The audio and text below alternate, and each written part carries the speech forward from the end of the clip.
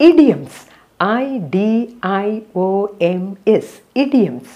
Idioms എന്ന് പറഞ്ഞാൽ ശൈലികൾ അല്ലെങ്കിൽ പ്രയോഗങ്ങൾ. മലയാളത്തിൽ ധാരാളം ശൈലികളുണ്ട്. നിങ്ങൾക്ക് മലയാളത്തിലുള്ള ശൈലികൾ വളരെ പരിചയമായിരിക്കും. ഞാനൊരു എക്സാമ്പിൾ പറയാം. കണ്ണിലുണ്ണി കേട്ടിട്ടുണ്ടോ? നിങ്ങൾക്ക് ഇഷ്ടപ്പെട്ട അല്ലെങ്കിൽ നിങ്ങൾക്ക് ഇമ്പോർട്ടൻ്റ് ആയിട്ടുള്ള ഒരാളെക്കുറിച്ച് നിങ്ങൾ പറയും, അവൻ എൻ്റെ കണ്ണിലുള്ളിയാണ്. കണ്ണിലുള്ളി എന്ന് പറഞ്ഞാൽ നമ്മുടെ കണ്ണിലെ വളരെ പ്രധാനപ്പെട്ട ആ ഒരു കൃഷ്ണമണി അല്ലേ?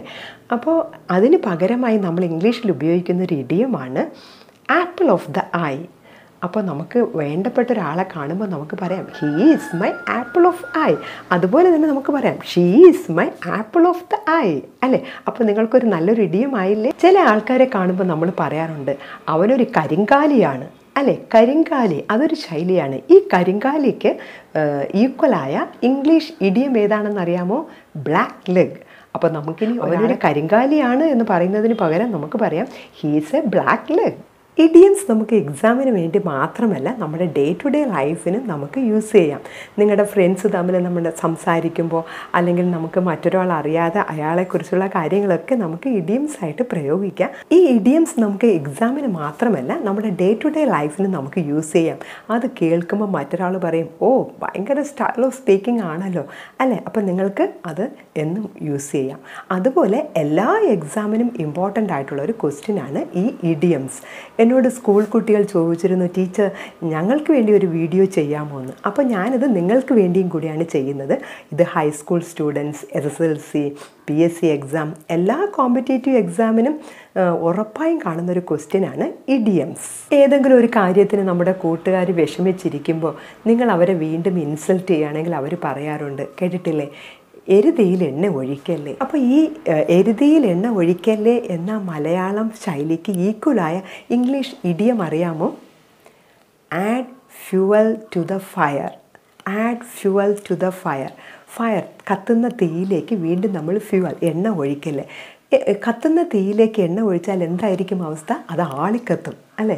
അപ്പോൾ വിഷമിച്ചിരിക്കുന്ന ആളിനെ നമ്മൾ വീണ്ടും വീണ്ടും നമ്മൾ ഈ വിഷമിപ്പിക്കുന്നതിന് പറയുന്ന ആ ഒരു ഇഡിയമാണ് add fuel to the fire. ഇതുപോലെ ഒരു സെയിം മീനിങ് ഉള്ള മറ്റൊരു ഇഡിയമാണ് ആഡ് ഇൻസൾട്ട് ടു ഇഞ്ചുറി. ഒരാൾ ഇഞ്ചൂറിയസ് ആയിട്ട് ഒരാൾ വിഷമിച്ച് എന്തെങ്കിലും ബുദ്ധിമുട്ടിലിരിക്കുകയാണ്, അവരെ നമ്മൾ വീണ്ടും ഇൻസൾട്ട് ചെയ്യുക. That is add insult to injury. That means version the existing situation. ആ ഒരു എക്സിസ്റ്റിംഗ് സിറ്റുവേഷൻ നമ്മൾ വേഴ്സൺ ചെയ്യുക, വീണ്ടും വിഷമിപ്പിക്കുന്നതിന് പറയുന്ന ഇഡിയമാണ് add insult to injury or add fuel to the fire. ഇതേ മീനിങ് ഉള്ള മറ്റൊരു ഇഡിയമാണ് add salt in the wound. Wound എന്ന് പറഞ്ഞാൽ അറിയാം, മുറിവ്. മുറിവിലേക്ക് നമ്മൾ ഉപ്പ് ഇടുക, സോൾട്ട് ഇടുക. എങ്ങനെയായിരിക്കും ആ ഒരു അവസ്ഥ അല്ലേ? ഭയങ്കര ഒരു നമുക്ക് വിഷമമായിരിക്കും. ആകെ നമുക്ക് ഊണ്ട് ആ മുറിവ് തന്നെ ഒരു വേദനിച്ചിരിക്കുമ്പോൾ അതിൽ പിന്നെയും സോൾട്ട് ഇട്ട് കൊടുക്കുമ്പോൾ നമുക്ക് സഹിക്കാൻ പറ്റാത്ത വിഷമമാകും. That is add salt to the wound. Okay, അപ്പോൾ ഇവിടെ ഞാൻ 3 ഇഡിയംസ് പറഞ്ഞു, 3നും ഒരേ മീനിങ്. മറ്റൊരു ഇൻട്രസ്റ്റിംഗ് ആയിട്ടുള്ളൊരു ഇഡിയമാണ് once in A blue moon. Once in A blue moon. നമുക്കറിയാം ബ്ലൂ മൂൺ എന്ന് പറഞ്ഞാൽ അത് വല്ലപ്പോഴും സംഭവിക്കുന്ന ഒരു കാര്യമാണ്, എന്ന് സംഭവിക്കുന്ന കാര്യമല്ല ബ്ലൂ മൂൺ. അപ്പോൾ അതിന് നമുക്ക് once in A blue moon എന്ന് പറയാം. അതായത് വല്ലപ്പോഴും സംഭവിക്കുന്ന കാര്യം. ഇപ്പോൾ നമ്മുടെ ക്ലാസ്സിൽ ഒരു കുട്ടി ലേറ്റായി വരുമ്പോൾ നമുക്ക് ആ കുട്ടിയെ കണ്ടിട്ട് പറയാം he comes to the class once in A blue moon അല്ലേ? വല്ലപ്പോഴും ഒരിക്കലാണ് അവൻ ഈ ക്ലാസ്സിലേക്ക് കയറി വരുന്നത്. മറ്റൊരു example, he comes to see me once in the blue moon എന്ന് പറഞ്ഞാൽ വല്ലപ്പോഴും ഒരിക്കലാണ് അവൻ എന്നെ കാണാൻ വരുന്നത്. അപ്പോൾ വല്ലപ്പോഴും ഒരിക്കൽ എന്ന അർത്ഥത്തിലാണ് once in A blue moon. Idiom എന്ന് പറഞ്ഞാൽ that's A group of words. അതൊരു ഗ്രൂപ്പ് ഓഫ് വേർഡ്സ് ആണ്. പക്ഷേ അതിൽ ഇൻഡിവിജ്വലായിട്ട് ഓരോ വേർഡ്സിൻ്റെയും മീനിങ് എടുത്താൽ അതിൽ ആ ഒരു ഗ്രൂപ്പായിട്ടുള്ള മീനിങ് ഡിഫറൻ്റ് ആയിരിക്കും കേട്ടോ. എന്നാലും നമുക്ക് ഇതിന് ഈ ഇഡിയംസ് കേൾക്കുമ്പോൾ കുറച്ചൊരു ഐഡിയ കിട്ടും. സാധാരണ നിങ്ങൾക്ക് എക്സാമിന് ഇഡിയംസിൻ്റെ ക്വസ്റ്റ്യൻസ് വരുന്നത് ഒരു ബോക്സിൽ കുറേ ഇഡിയംസ് ഓർ ഇഡിയോമാറ്റിക് ഫ്രേസസ് കാണും. അതിനുശേഷം sentence fill up ചെയ്യാനായിരിക്കും.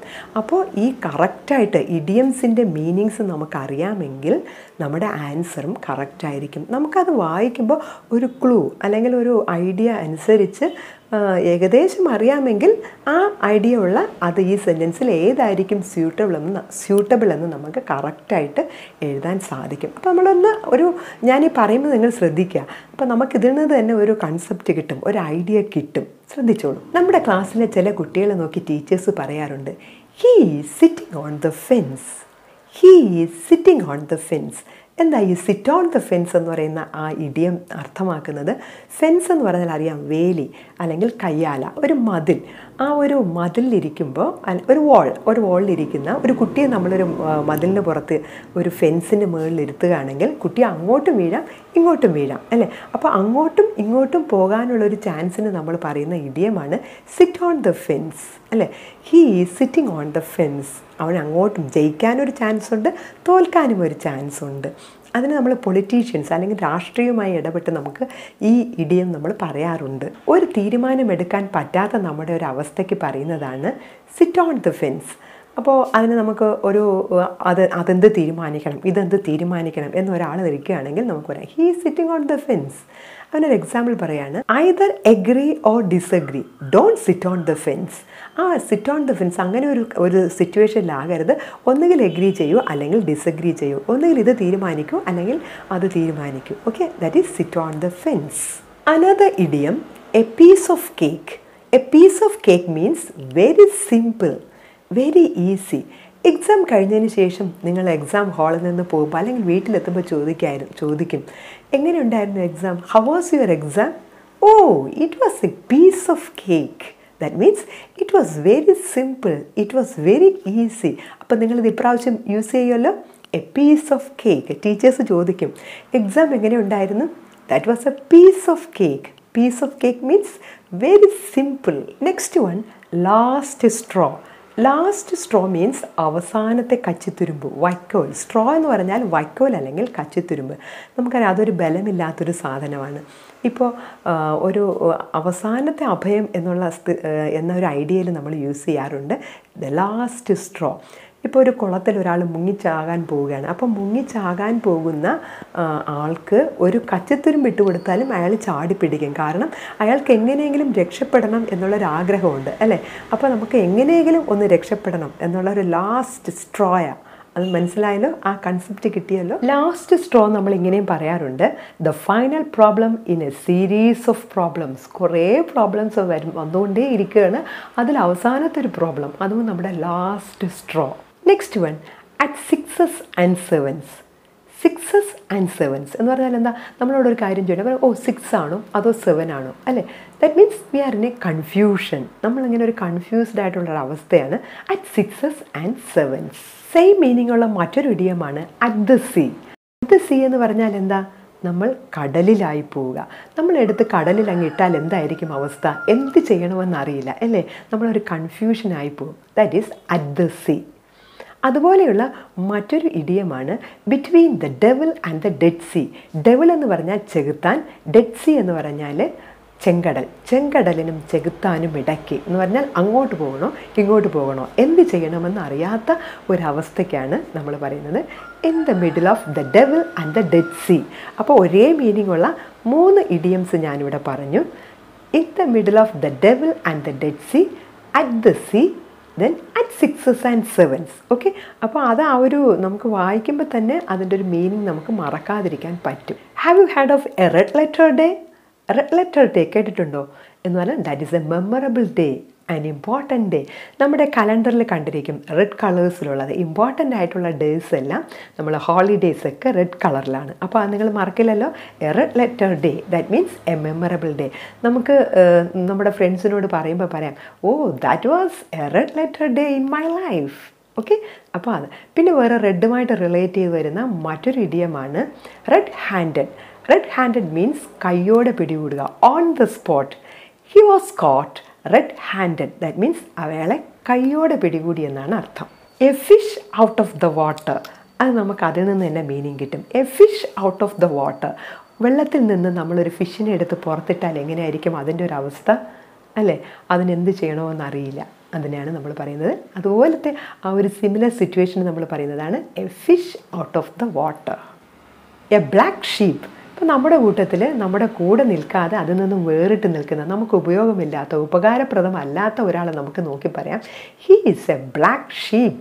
He is A black sheep. Okay. മറ്റൊരു idiom scape got. Scape got എന്ന് പറഞ്ഞാൽ ബലിയാടാവുക.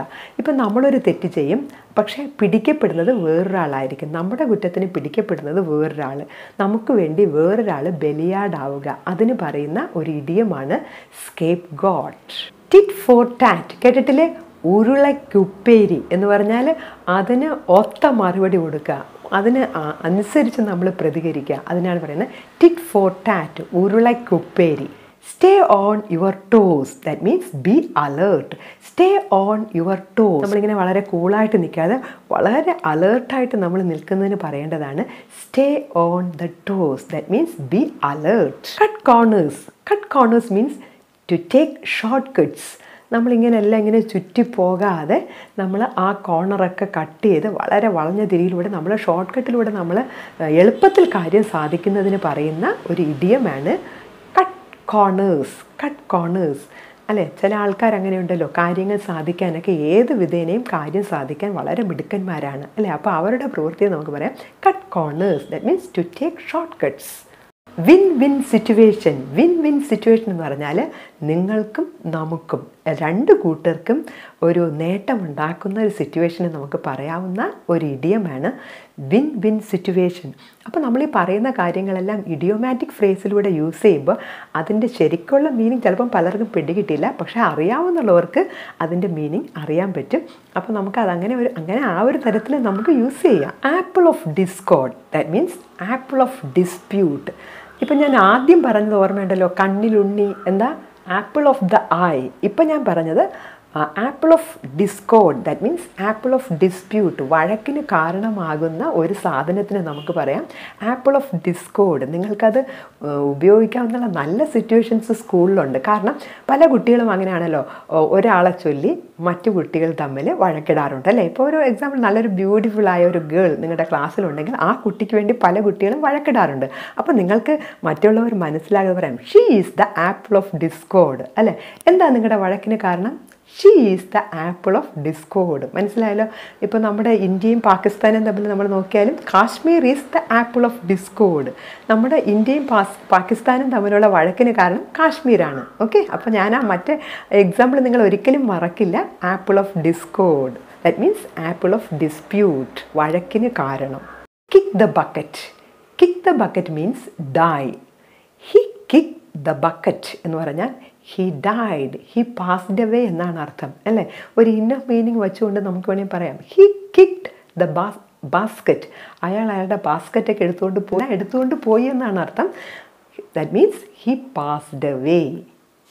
അപ്പോൾ നിങ്ങൾക്ക് കുറേ ഇഡിയംസ് കിട്ടിയല്ലോ. നമ്മൾ വളരെ ഫാസ്റ്റായിട്ട് കുറേ ഇഡിയംസ് മനസ്സിലാക്കി നിങ്ങളിതെല്ലാം എഴുതി നിങ്ങളുടെ ഡേ ടു ഡേ ലൈഫിൽ നിങ്ങളിത് പ്രയോഗിക്കുക. നിങ്ങളുടെ ജീവിതത്തിന് എന്നും ഇത് ഉപയോഗമായിരിക്കും.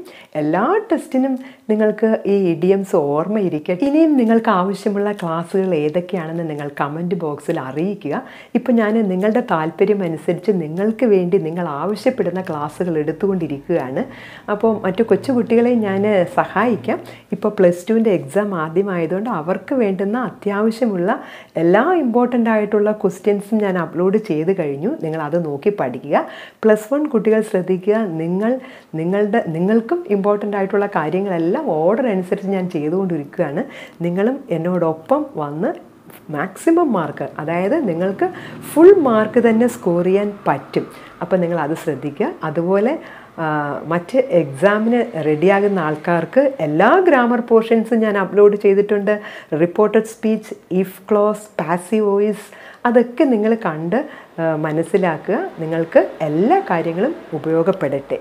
അടുത്ത് നിങ്ങൾക്ക് എന്താ വേണ്ടതെന്ന് നിങ്ങൾ കമൻറ്റ് ബോക്സിൽ അറിയിക്കുക. നിങ്ങൾക്ക് ആവശ്യമുള്ള മറ്റൊരു വീഡിയോയുമായി നമുക്ക് ഉടൻ കാണാം. Bye bye.